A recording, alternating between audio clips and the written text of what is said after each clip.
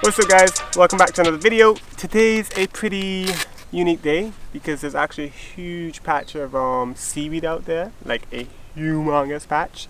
So I'm going to set up the foil and try and kind of just go out there and check it out. So let's see how it goes. 1, 3, 5, go! Coming from the wild, wild West Indies. Okay guys, so we are all set up with the foil and the 12 meter. It actually just rained a little bit, so the wind died a lot. But probably still be okay with the 12. So yeah, I'm gonna go kind of get a little bit closer to the seaweed and just check it out, because it literally starts from down here as a big clump and goes all the way up nearly to the point of an island called Long Island. So yeah, let's see how that goes. Alright guys, so we are up. Foil session is on. The unique thing about today is that usually when there's so much seaweed, it's like everywhere, but for right now it's pretty compact into big little clumps. So yeah, this is what's allowing me to foil. Oh shit, gotta power through, power through. Ah!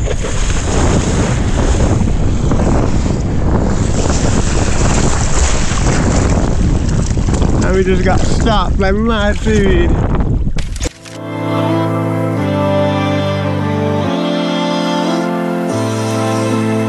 Whoa, look at that!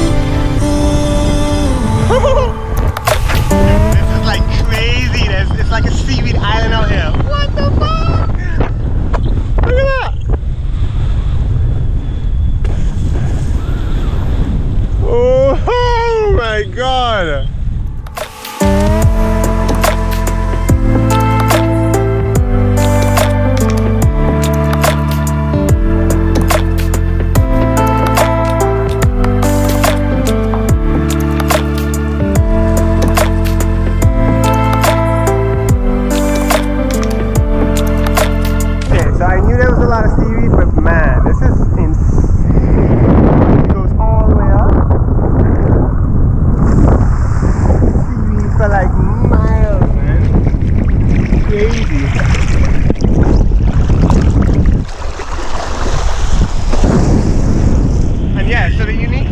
Today is that there's so much of it, but it's so clumped together. Because usually when the seaweed comes like this, as soon as it gets close to land, it breaks apart and it's just like everywhere, so you can't foil, you can't really do anything. But today it's pretty special because there's so much of it, but it's just held together. So I'm getting like all these like flat water slicks behind the seaweed islands. It's wild, but pretty cool. Okay guys, so what I'm doing right now is I'm trying to ride like really upwind almost to Long Island, just to see if there's a break in the seaweed, because you saw when I went out when I first started, I kind of like plowed through some seaweed. Since then, there haven't been any more openings, so I'm gonna try to go all the way up and see if there's, an opening. That way I can kind of break through and then bomb down like the whole way, kind of just inside of the seaweed island. So yeah, let's see if we can find a little hole. If not, we're gonna have to go back down to where I broke through before, or just drag through it.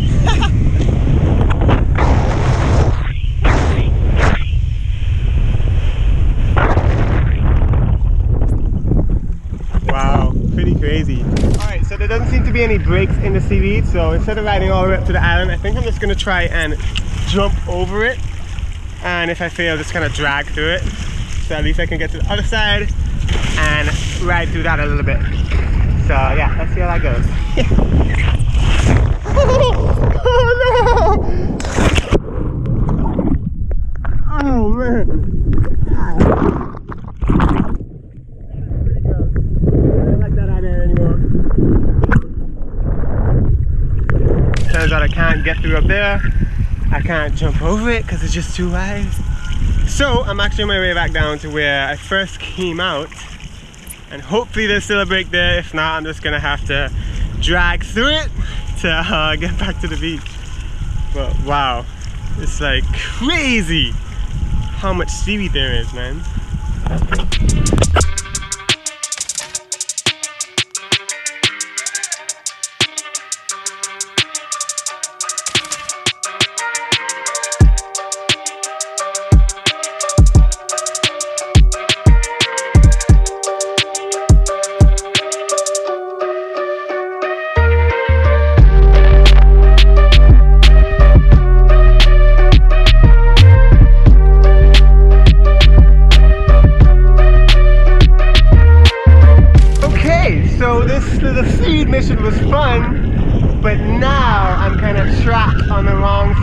seaweed.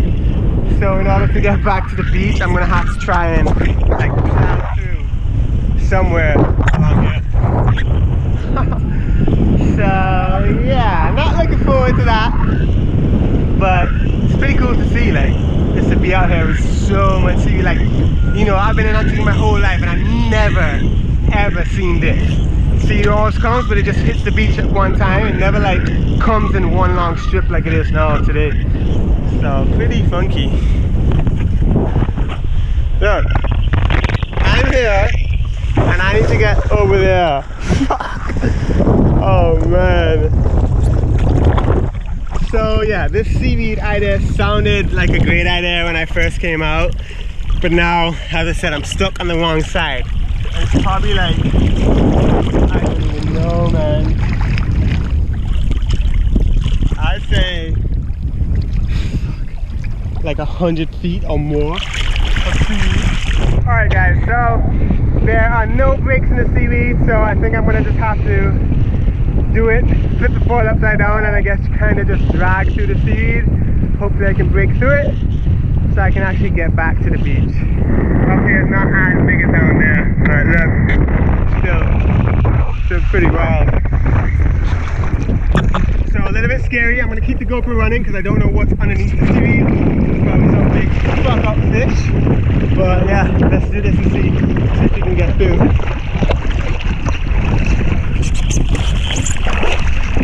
There we go.